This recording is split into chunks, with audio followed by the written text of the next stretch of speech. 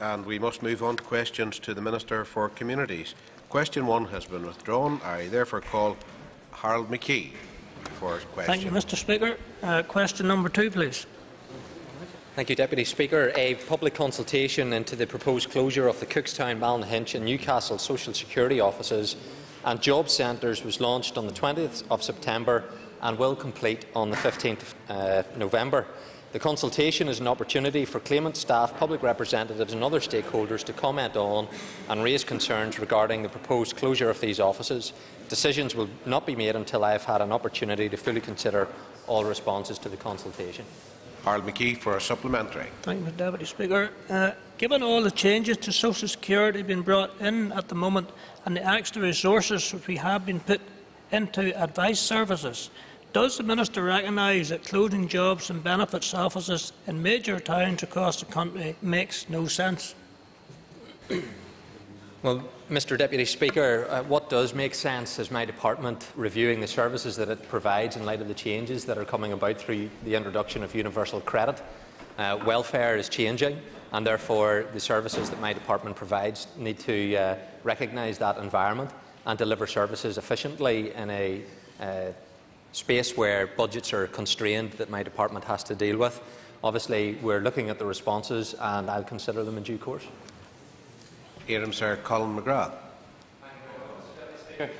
Can the Minister advise the House why he didn't have 60 to 90 seconds today to be able to meet the staff out in the Great Hall to receive their petition, which at the very least might have been a nice gesture?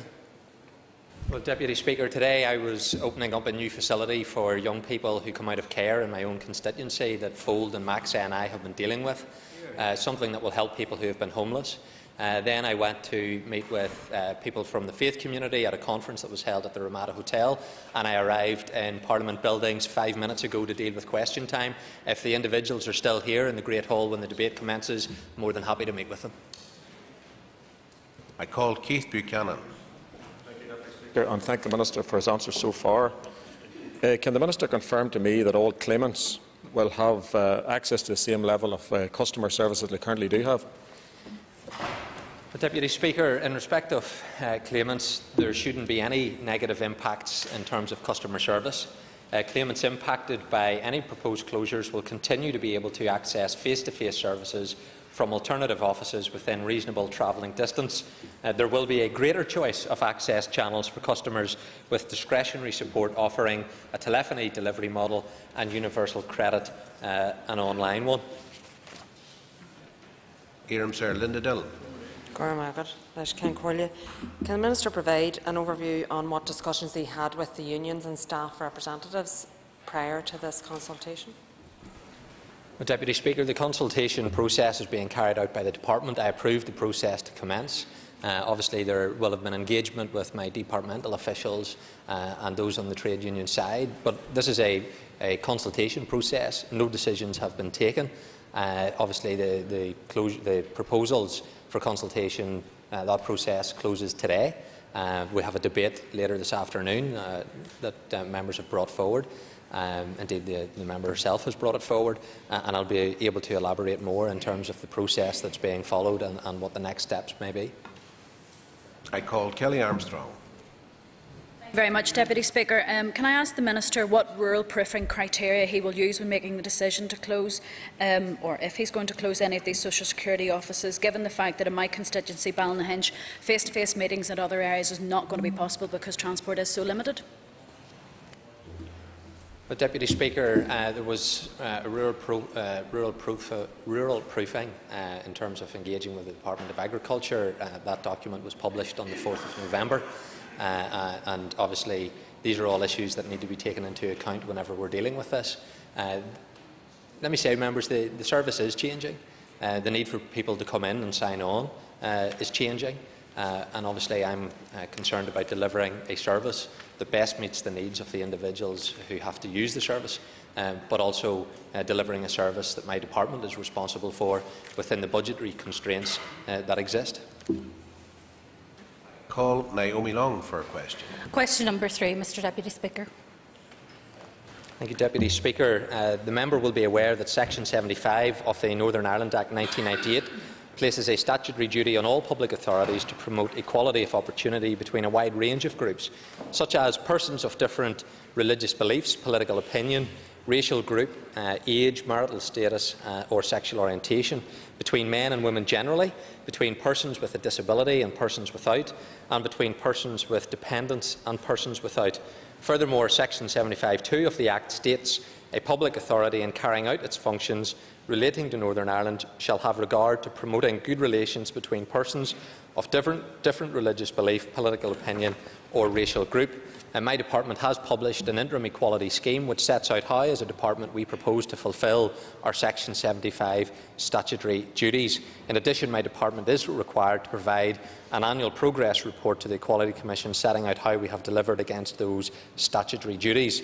The First Department for Communities Section 75 annual progress report will be completed for the 2016-17 year and will be made available following submission to the Equality Commission in August 2017, and I'll be happy to have a copy when published sent to the member if that would be useful. Naomi Long for a supplementary. I thank the Minister for his answer with respect to setting out what Section 75 is meant to achieve. However, I would like to take the opportunity, if I could, Mr Speaker, to remind the Minister of the question, which is that what action he is intending to take to improve good relations with respect to those with different sexual orientations, and perhaps he could address that specific issue in his answer. Well, Deputy Speaker, Section 75 is what's applicable right across those areas that I've highlighted in terms of departments and the duties that departments have to deal with all of the issues that are raised in Section 75. That is the statutory instrument that departments have to abide by, and I'll certainly do that. Iram Sir Claire Hanna. Thank you, Mr Speaker. And could I ask the Minister what action he's taking to meet and engage with the LGBT community as he develops his departmental strategy? Well, obviously my door's open to people who want to engage with me. This is an area that I've touched upon within the House before, that whenever we're dealing with all of the areas within Section 75 and the different groups that exist, we have different characteristics that people will identify by. It's important that we as a society respect all of those different characteristics, and we find a space within our society where people can accommodate those differences and where those differences exist, that they can be expressed in a way that is respectful. I think it's important that in the promotion of one's identity, we don't need to denigrate another individual's identity, and that's the way in which I think our society would be best placed to evolve when it comes to dealing respectfully with individuals, irrespective of their background. I call Gary Middle. Thank you, Mr Deputy Speaker. Can the Minister outline his approach to dealing with the needs of people right across the Section 75 groups? Well, this is an issue that I think is very important to us, and obviously the case that was heard in the Court of Appeal raised the issue about the conflict that at times can exist, and I think in a society we need to find ways in which we can navigate those differences. But it is beyond the issues that seem to dominate the debate when we come to Section 75, and that is between sexual orientation and religious belief. When we look at all of those groups in Section 75, it's about helping people who have disabilities and the broad spectrum that it covers. And I think it's important that we look at all of those issues in the totality, and we find a way in which we can address all of those issues that are raised by the way in which people identify in a manner that you try to find a respectful dialogue, but acknowledging that differences do exist, and where you can make reasonable accommodation for that, that's something that should be carried forward. Iram Sir Fermanagh. I call Fermanagh. And I thank the Minister for his answers up to now. He's partially answered the question that I was going to ask, but how can he ensure that equality protections will be adhered to for the LGBT community in his department, and will that include arm's-length bodies? The issue around Section 75 is applicable to arm's-length bodies as well, and obviously all of those arm's-length bodies should be complying with the law. So I would expect, whether it's my department or the arm's-length bodies, when it comes to dealing with all of these issues, that you find a way in which you're going to comply with the law, and that everybody can be treated equally in terms of the services that have to be delivered by the state. But I make that comment again, that there will be occasions where different characteristics identified within Section 75 at times there will be conflict. And it is in that space that we need to find a way in which our society can manage that. And again, I don't believe that in the promotion of one's identity that should be carried forward in a way that would denigrate another individual's identity. And it's in that space that I think the challenge is to this Assembly. What type of society do we want to have? Is it one that respects that difference? Is it one that can accommodate reasonably those differences? Or is it one where a particular Section 75 group will want to enforce its will upon another Section 75 group? That isn't equality, and I believe there's a better way to do things than what has happened heretofore. I call Stephen Agnew. Thank you, Mr Deputy Speaker. Can the Minister confirm that LGBT representative groups have sought to engage constructively with him and his department, and give a commitment that he won't let the minority who may troll on the internet affect the work that he does with the community? Well, I think the member does make a valid point. I think there will be individuals who will identify in whatever form of characteristic that I've referred to so far, that will be on the extremes, and that is something that shouldn't put people off being able to have dialogue around these issues. And I can give that assurance that I recognise that social media can be a very powerful tool, very useful, but it does attract individuals that will at times misrepresent the broader interests of that particular characteristic that is identified. Again, my door is open. I'm happy to have a conversation around these issues. I think that that's important, and it's important that that conversation is carried out in a respectful manner, recognising that people will come to the table with having different views as to how we navigate around these issues. But if the starting place in all of that is treating each other with respect, then potentially there is a way in which we can find an accommodation. I call Stephen Farry for a question. Thank you, Mr Deputy Speaker. Question 4, please.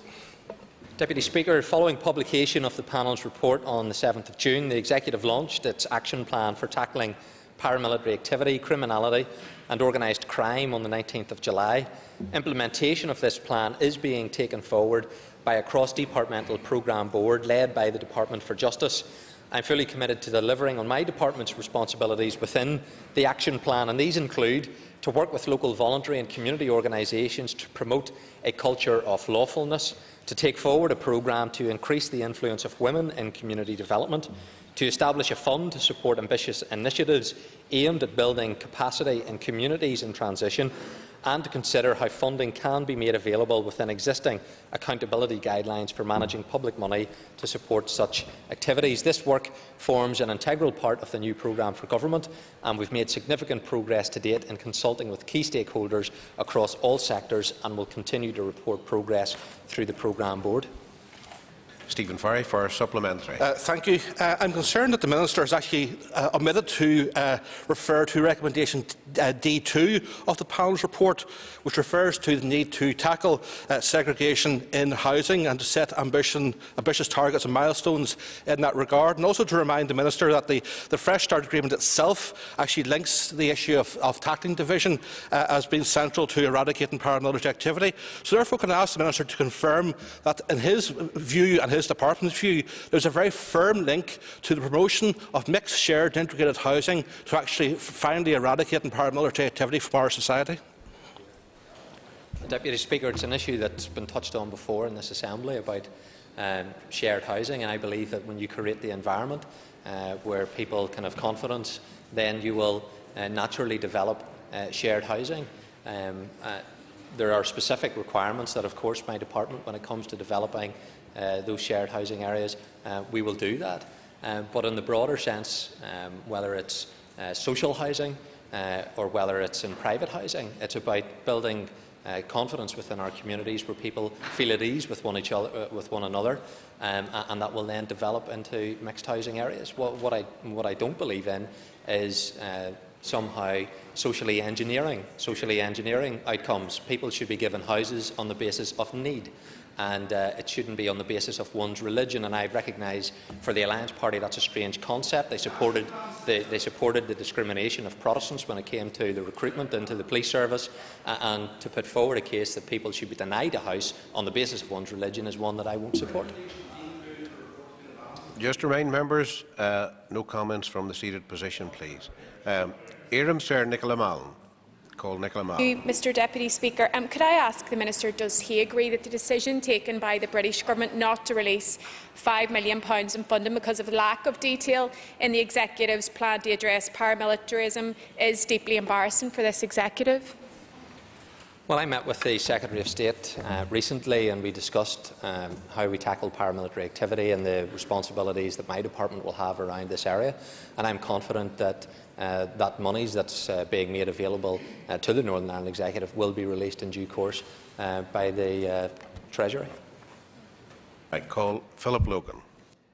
Speaker, can I ask the Minister to outline what progress he's made in promoting a culture of lawfulness in Northern Ireland? Thank you.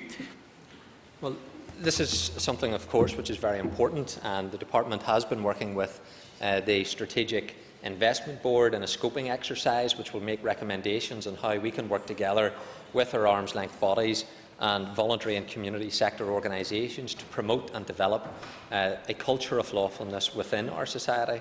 And the Department intends to run a series of pilot programmes early in 2017 to test collaborative interventions which specifically promote lawfulness. We're also working through the Government Voluntary and Community Sectors Joint Forum to consider how this work can be factored into the existing partnership agreement between Government and the sector. Éireann Sir Keith Archibald. Can I ask the Minister to give an update on any discussion his department are currently engaged in with the community and voluntary sector on how it can support the implementation of the recommendations arising from the Fresh Start panel report? Well, it's touched on it in the previous question from my colleague Mr Logan in terms of that engagement. So the department is engaging with the voluntary community sector whenever we're looking at, for example, enhancing the role of women within communities. To do that, there's ongoing work that's being taken forward with those that represent the women's network and so on. And it'll be vitally important that this is something that is delivered upon from the community level. Government from on high telling communities as to how they need to develop is something that I believe can only work whenever you have the community working with, and the voluntary community sector play a very important role in that, and they'll have an important role in taking forward the recommendations. I call Jim Allister. The panel report said it is important that those who do business with government should be consistent, positive examples to their communities. We recommend that the Executive should review their protocols for engaging with representatives of paramilitary groups. Why then, on the very morning after another BBC Spotlight exposure of paramilitary links to an office on the Shankill Road, did the Minister think it appropriate to visit that office and be photographed with at least one paramilitary figure? Mr Deputy Speaker, in terms of my engagement within our constituencies, I'll go to constituencies, I'll meet with organisations, and when I met with that organisation, the conversation did take place about supporting the PSNI, upholding the rule of law, and those who responded were categoric in saying that it is for the PSNI to effectively deal with issues of law and order. And what I would say to members whenever they look at this report, I would say to them that the recommendations in that report says that we need to be supporting communities that are moving into a transitional process. And I firmly believe that people, certainly within, I can only speak about those within my constituency, who had a past, who have a prison record, and I recognise the work that they have been doing to move the community forward, and I'm prepared to work with those individuals on the basis that they support only the PSNI, and that's certainly the case in the individuals that I have been working with and I will continue to work with. But of course it is important that organisations, in terms of those protocols, are always looked at. But when it comes to being the judge on all of these things, and the member would know, given his legal expertise, if there are individuals who are breaking the law It's for the PSNI to go and arrest and to charge. But what I have heard from a number of members, they have been acting as judge and jury when it comes to a number of these individuals, as opposed to allowing the forces of law and order to deal effectively with them. It is for them to make those judgments and to prosecute people where they break the law. Sir Pat Sheehan, when you cashed, I call Pat Sheehan for a question. Question number 5, please.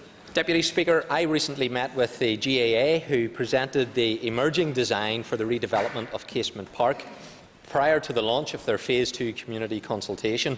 The design proposals presented by the GAA demonstrated how issues raised both in the 2014 judicial review and through Phase 1 community consultation have been incorporated into the designs. My department remains fully committed to the redevelopment of Casement Park and will continue to work with all parties to ensure the successful delivery of a new, safe stadium at the Casement Park site. It is anticipated that a new planning application will be submitted in the third quarter of the 2016-17 financial year. Pat Sheehan for a supplementary. Thank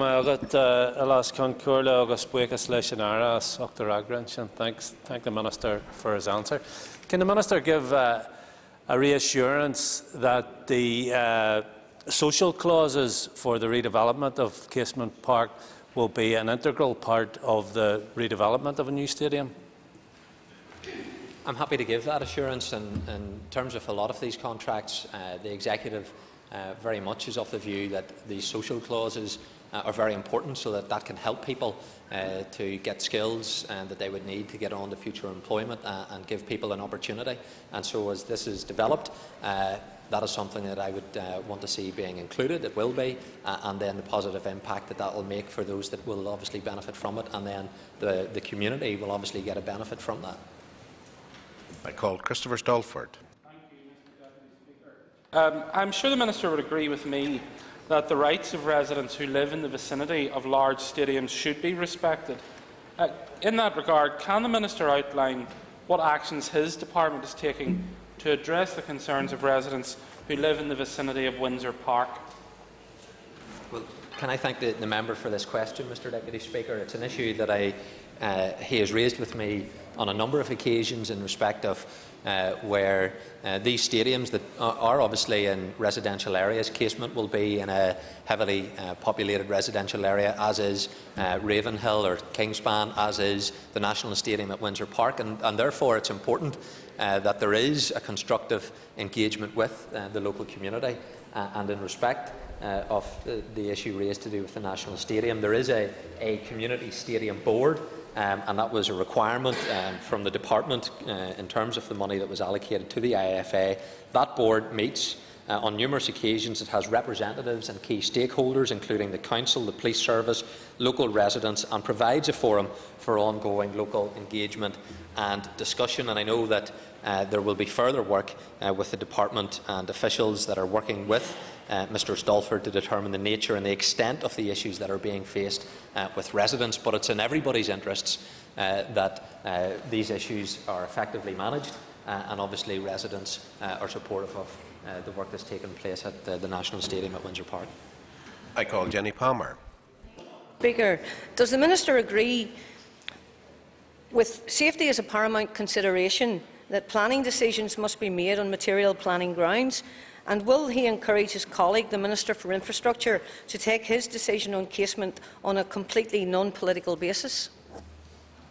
Well, the member invites me to get involved in something that's not my responsibility.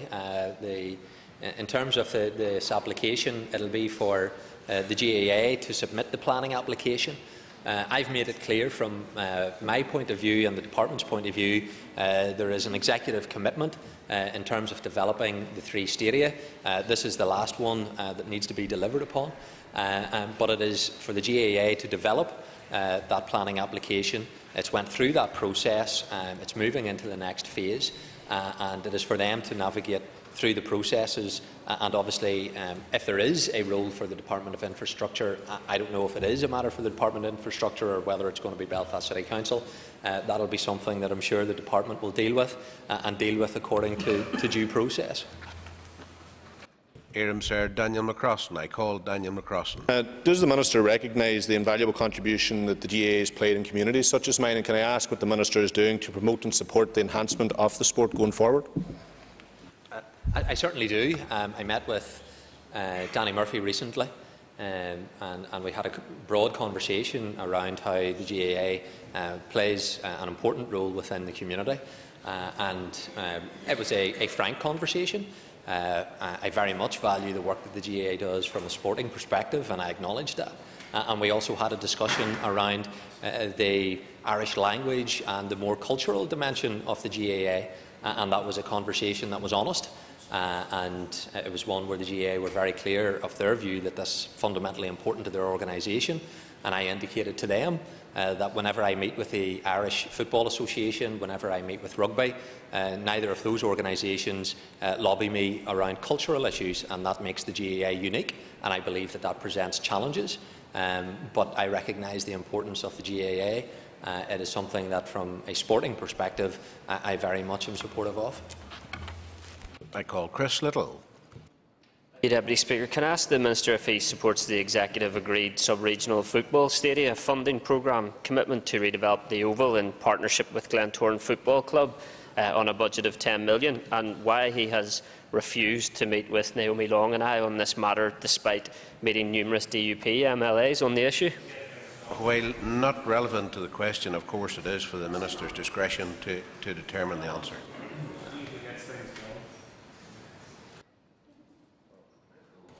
Nish Iram Sir Declan McAleer for Hunya Cast. I call Declan McAleer for the question.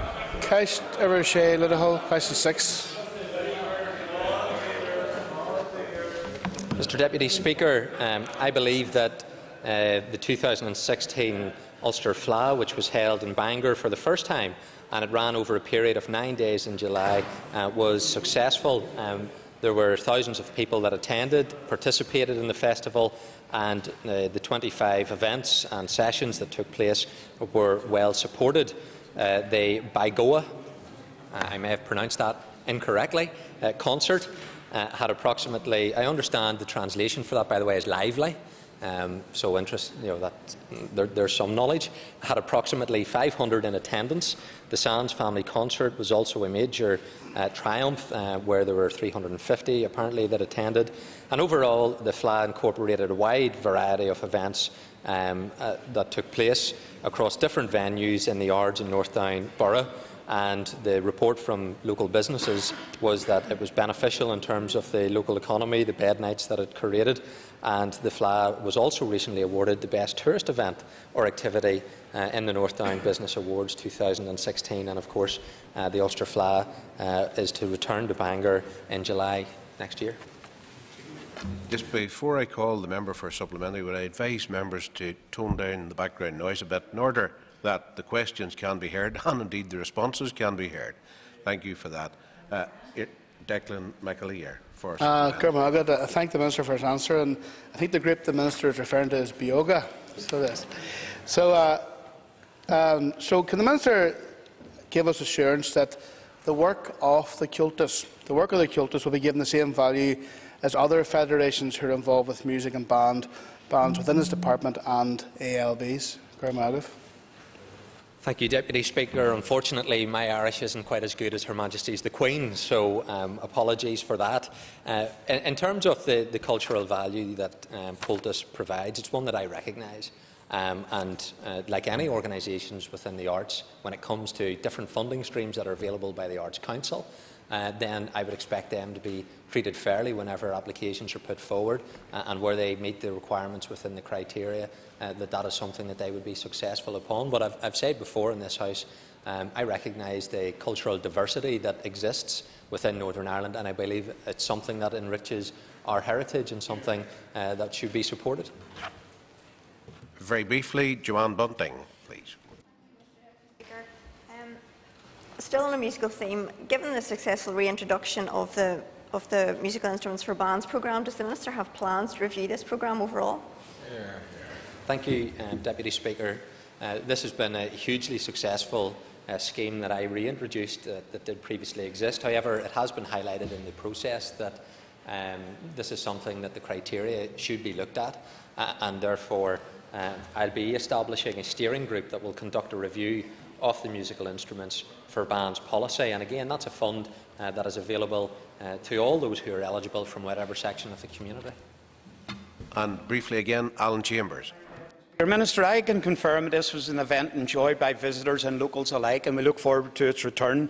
Will the Minister take this opportunity to acknowledge and compliment the work of volunteers and venue owners who make events like this happen? Thank you.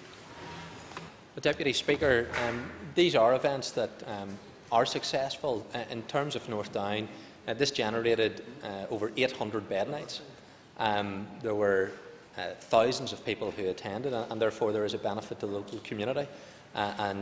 Those volunteers who support events like this and events that take place right across the province on a whole range of areas, whether it's cultural or whether it's sporting, generates a positive impact for the local business community. And those businesses that will embrace these activities will then obviously see financial benefit for that. So it should be a win-win. Time is up. We now move to topical questions, and I call Philip Smith. Speaker, the Minister was asked in June by my colleague Joanne Dobson about his plans for the devolution of urban regeneration and community development powers to the 11 new councils. The Minister said at the time that a decision would need to be made sooner rather than later. How is that decision coming along? Well, the decision on that issue will be taken soon, and the member won't have long to wait in respect of the outcome of that, and obviously the rationale for the decision that will be taken will be explained at that time. But it's an area that I've been considering in the light of the responsibilities that my department has, and obviously in due course there will be an announcement made to this House. Philip Smith for supplementary. Thank you. I thank the Minister for his update. Will the Minister, with his responsibilities for local government, support and champion the devolution of powers to local councils from all Stormont departments, and will he ensure that, if and when these powers are devolved, an adequate budget goes with them? Well, I think it's vitally important in whatever powers are transferred to local government that the resource will follow that. It's a discussion that I had at the partnership panel that I'm responsible for chairing with representatives from local government in respect of powers that they do have, and a conversation to be had about what future powers they may wish to have. But I'm very clear that wherever the service is being delivered, whether it's at Stormont or whether it's through local government or through arm's-length bodies, there is a need to make sure that the relationship is one that works effectively. And ultimately, the taxpayer, the ratepayer, often don't differentiate between local government and central government. Ultimately, what they're interested in is having the service delivered, and I'm interested in ensuring that we deliver the service and we deliver it effectively and efficiently. Question number 2 has been withdrawn. I therefore call Tom Buchanan. Deputy Speaker, could the Minister give us an update on the Community Hall scheme? Deputy Speaker, the Department launched the Community Halls pilot scheme on the 19th of October. The concept of the programme was to invest in community halls to improve the fabric of these valuable community assets, and the scheme is open to all community organisations that own or hold a lease to operate a community hall. The maximum award available to a community hall is $25,000. So far, the programme, Mr Deputy Speaker, I can inform the House, has generated a huge appetite, with the delivery team fielding numerous queries, and has attended a number of information sessions that have been organised by various community groups throughout Northern Ireland, such as the Community Armagh Community Development. The programme closes for applications at noon on the 23rd of November. Late applications will not be accepted. To date, the Department has received 34 applications with a cumulative valuation of £644,000. Tom Buchanan for a supplementary. Thank the Minister for his response. And in light of the huge interest that there is in this scheme, and no doubt more applications will probably come in for it, would the Minister give some consideration to allocating more money to it in year and in the years that lie ahead? Well, Deputy Speaker, obviously with applications still open, and I would encourage people to continue to apply. there had been £500,000 identified within the department this year, and obviously we're oversubscribed at this stage already. But I would encourage groups to continue to make applications, because this is an area where I will look at resources available within the department. Where we can find additional monies, it will be found, because the value of this scheme is one that is widely recognised right across the community, and therefore the applications should continue to come in. And I believe, given already the success of this scheme and the interests that it has generated, this is something that we need to be looking at in future years in terms of the capital programme. I call Stephen Agnew. Mr Deputy Speaker, could I ask the Minister to provide an update on the proposed derogation of the ONS decision to reclassify housing associations, including any discussions he's had with the Finance Minister on this? Deputy Speaker, the responsibility now rests in seeking that derogation from Treasury with the Minister for Finance. And therefore there is ongoing work that's taking place, but the responsibility for taking those discussions forward, as the member will know, when it comes to relations with the Treasury, it is always the Minister for Finance who leads on that on behalf of whatever department is impacted. In this case it's mine, and so therefore the Minister for Finance is leading on this issue. Stephen Agnew for a supplementary. Thank the Minister for his response. As he said, the impact will very much be on his department. Is he reassured that we're going to get a successful outcome in this, given the potential impact this would have on our ability to give social housing? Is he confident going forward that we'll be able to do the work that's required? Well, Mr Deputy Speaker, the Executive recognised that the travel of direction was going to take us to this place, albeit we had to wait until the ONS had taken its decision, and the actual detailed decision of that and how that would have an impact and how then we would respond to that. So the Executive agreed that we would seek to have the derogation, and we have already at that high level agreed the strategic approach that we have to this.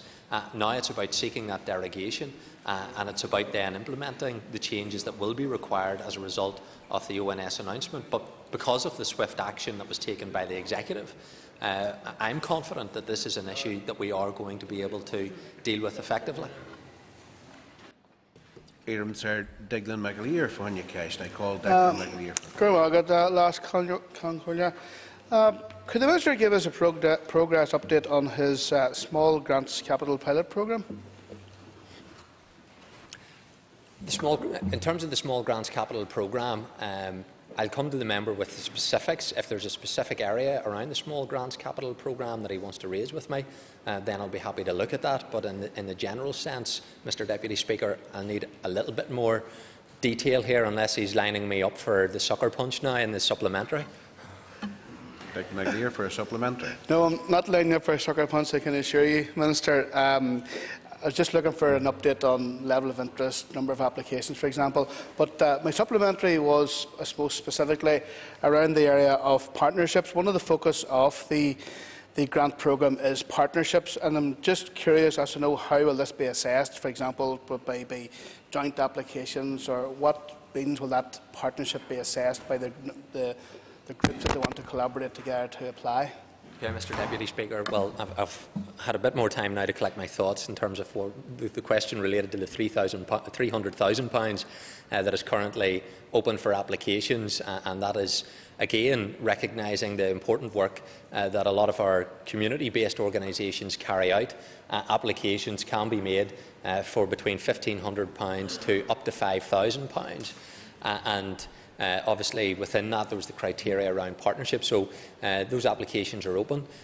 What I would say to those groups who are interested in that, there's a dedicated resource that will be able to advise groups as to how they can apply, and also the criteria that they need to be able to meet in order to receive this funding. But this was a scheme that, after engaging with a lot of our community-based organisations, they highlighted the need for small capital equipment, whether it's sports equipment, whether it's having even a lawnmower to cut the grass around the facility that they use, that they often find very difficult to raise that type of money to go into that capital equipment. And therefore, we developed a scheme that I believe will be successful, But those organisations where the member has any groups that are interested in this, there is support there that is available to guide people through that process, and I'm confident that this is going to be one that again will be oversubscribed. I call Gary Middleton. Thank you, Mr Deputy Speaker. Can the Minister outline his view on the recent publication of a report by the Londonderry Bands Forum in relation to marching bands? Well, I've been able to be up in Londonderry, and obviously my colleague has invited me on numerous occasions. There's one thing about the folk from the North West, they're always keen to get you up there, and when they get you, it's very difficult to get away. And he has had a number of groups that I've met with now, and the Londonderry Bands Forum is one that I've met now on numerous occasions, and they've been able to demonstrate the positive impact that they have had within that community. They have taken bold steps in the past. They have been able to break down perceptions and barriers that may have existed between communities, and it's an organisation that I believe is doing excellent work, and the report has demonstrated that.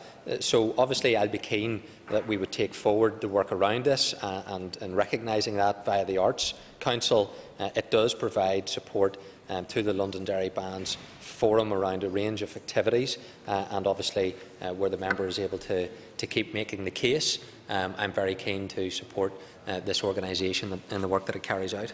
Okay, Gary Middleton for a supplementary. Thank you, Mr Deputy Speaker. The Minister outlined earlier a review in relation to the marching bands funding. Will the Minister agree, or will the Minister consider as part of that review the need for the bands to have resource as well as capital funding made available? Well, Mr Deputy Speaker, this is an area where I know is being raised, and not least by the member, and I've asked my officials to engage with the forum along with a range of stakeholders that have an interest in this area. So this is something that will be given consideration in those discussions that will be taking place. Ian Millen for when you cast, I call Ian Millen. I would like to ask the Minister how he plans to meet the need of those requiring special adapted new builds in the Mid-Ulster area.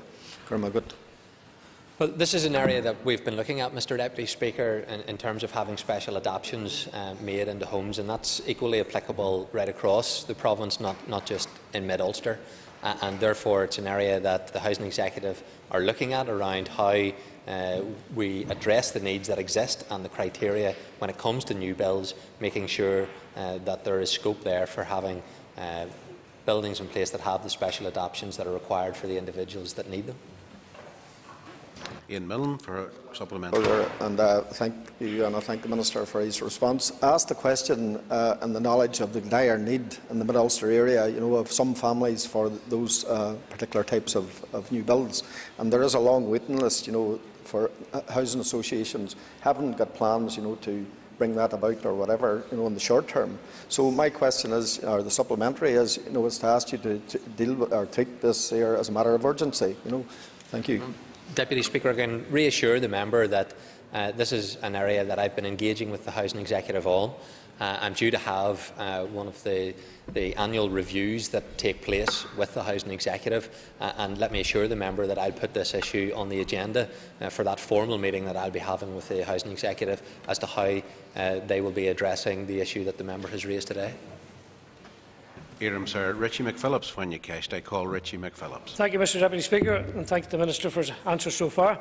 The Minister will be aware the social housing waiting list in my constituency of Fermanagh South Tyrone is continuing to grow, and that demand for social housing greatly outweighs the supply. Can the Minister outline whether his department has plans for any new build of social housing in Fermanagh South Tyrone? It's obviously an area that all members raise when it comes to the need for social housing, and his own party had a debate around the issue, and I was able to put on the record our desire to deliver the numbers of social homes over the period of this Assembly, and that's a challenging, ambitious target that we're setting ourselves. And of course, Fermanagh South Tyrone will be an area that we will want to deliver new homes in, but the Executive is very clear that we want to deliver new social homes. We want to improve the environment that people have when it comes to housing, and there is a dedication on our side to do this. Richie McPhillips for a supplementary. Thank you, Mr Deputy Speaker. The area of Irvinstown in particular is suffering from the lack of social housing provision. Can the Minister outline any plans he has for the Irvinstown area and give assurances that he will instruct the Housing Executive to urgently undertake a review of the area? Well, I'll be happy to take that issue up on the member's behalf in respect of Irvinstown. It is the Housing Executive that ultimately need to look at these areas, working with housing associations to deliver social housing. But I'll be happy, in terms of the specific that the member has raised, to raise that with the Housing Executive on his behalf, and I will correspond with the member. Very briefly, Karen Lee Cullen for Newcastle. It's just quickly to ask the Minister to review recent correspondence he sent to me in relation to an urban regeneration scheme.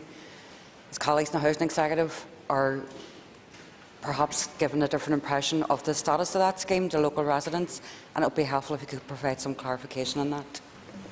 Okay, Deputy Speaker, well, I'll be happy to follow up with the member in respect to the specifics around the urban regeneration scheme. Obviously, I'm keen that we support communities, particularly when it comes to the urban regeneration responsibilities that this department has, because the value that it makes upon a community is one that I recognise, and it's something that I believe this executive can be doing more on, and I hope to touch on this issue in the future. Okay, time is up for topical questions. Point of order. Mr Deputy Speaker, in the course of question time, the Minister, I think, inadvertently misled the Chamber with respect to our position on 50-50 recruitment for policing. It is not the case that Alliance supported 50-50 recruitment at any time for policing, and indeed it was our Minister who withdrew that provision. I would like you, Mr Speaker, to review Hansard and perhaps give the Minister the opportunity to set the record straight. If while not a point of order, it is a point of information, should the Minister wish to adversely challenge that, or otherwise that's up to him. That point of order, I understand the Alliance Party can be very precious around these finer details at times, but my understanding is the Alliance Party did support the Patten report. Just of order, Mr Speaker. Point of order. Sorry. Further to that point of order, Mr Speaker, there is a serious matter here with respect to the fact that these are not matters of political opinion but matters of fact. And the party did not support 50-50 recruitment, and for the Minister to continue to insist that that is the case is now a deliberate attempt to mislead people in this chamber. While not a point of order, it is a point of accuracy, and you have now twice had the opportunity to put your point of accuracy clearly on the record. Point of order. Point of order. Thank you, Mr Deputy Speaker. This is a different point of order in relation to Standing Order 20.8. And while obviously respecting the option of the Speaker to act with his discretion in such matters, could I seek clarity for the House in relation to the relevance of supplementary questions? Given that in terms of question 5 today, which to the Minister for Communities, which referred specifically to Ulster GAA and Casement Park, a supplementary question was permitted in relation to Windsor Park from Mr Stalford, but one was not permitted from my colleague Mr Little in relation to the Oval. And further, under number 6, we had a question in relation specifically to the Ulster Fleadh in Bangor, where supplementary was taken in relation to marching bands. Could I ask the Deputy Speaker just to reflect upon the consistency in terms of the approach that was adopted today, and maybe to come back to the House to provide further guidance to all members so we can better frame our questions in light of the guidance from the Chair? Those matters will be reflected upon as to their relevance as points of order, and the member will receive a response from the Speaker. Deputy Speaker, is it in order that a member can rise on a point of information? It wasn't on a point of information, just for clarification. It was described as a point of order, which I have to listen to determine if, in fact, it is a point of order. That was how the member described it. Okay, members, on that point, we have no further issues. Can the members take their ease, please, while the Chair changes?